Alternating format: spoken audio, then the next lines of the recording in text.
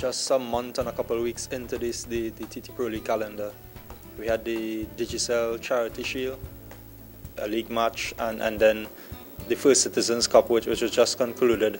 Caledonia defended its title. Tell me a little bit about your feelings on the league so far. The league, we are very pleased with the opening month of our activities. At the beginning of the league, we had two strategic imperatives. One was to ensure that we improved the attendances at the league games, and secondly, to improve the game atmosphere at all Pro League matches. And I'm pleased to say that we have achieved these objectives. If you look at the final of the first Citizens Cup, there were a couple thousand people attending the game. And when you look at the atmosphere, we got rave reviews from all of the different media. So, you know, we're very happy with that. I think we bang on target, and we're looking to roll out some more initiatives as we go along into the 2012-2013 season. How much of a struggle it is for the league, basically on the backdrop of a not-so-good national team and national team news?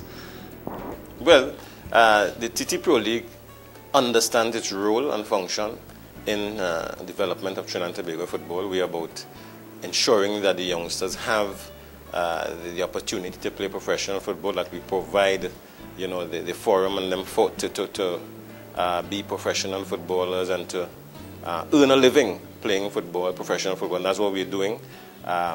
What we did as well, we increased the brand extension. This year we had the Digicel Charity Shield, so we added to the attraction of the league.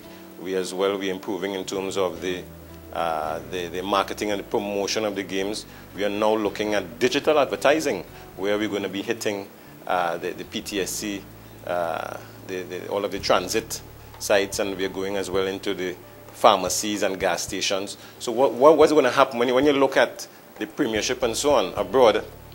They are front of mind in terms of all of the people in their market, and that's what we're looking to do. We're looking to ensure that people, wherever they go, they see TT Pro League, they see TT Pro League players, they see TT Pro League coaches, and they see TT Pro League football.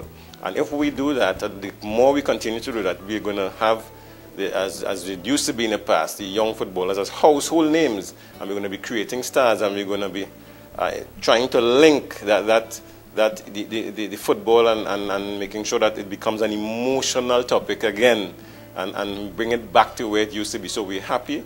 We're putting those promotional aspects in place, as well as at the games as well. You're going to see a TT Pro League mascot soon, together with Digicel, our sponsor, and we're continuing to grow that partnership as well.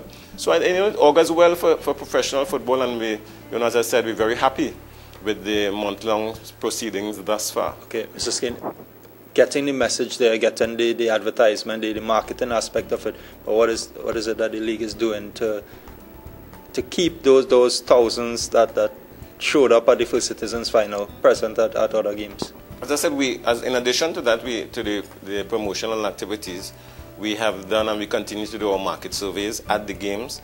We are finding out how people are coming and why people are coming to the games. We're doing those interviews and seeing what makes them enjoy TT Pro League football. And I think it's the whole package with the entertainment, the giveaways, the competition for the fans. Because, I mean, whether you like it or not, this is entertainment. It's not just about football as it was long ago.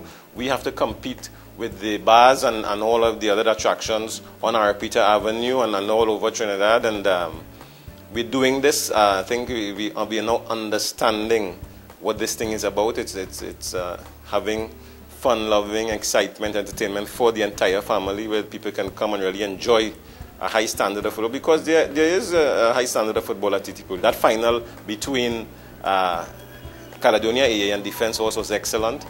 We saw Caledonia the eventual winners, and I want to congratulate them, displaying a very high technical and tactical standard of football. We had the Defence Force as well, with their more direct approach, but I mean, again, very exciting football, and it was a 2-1 game, and all indicators, it's showing that we're going to have a very exciting and competitive, most importantly, because all of the teams at a particular level as well this year from what we've been seeing. And I think it's going to go down to the wire until May in 2013. So that, again, it says a lot for the TT Pro League.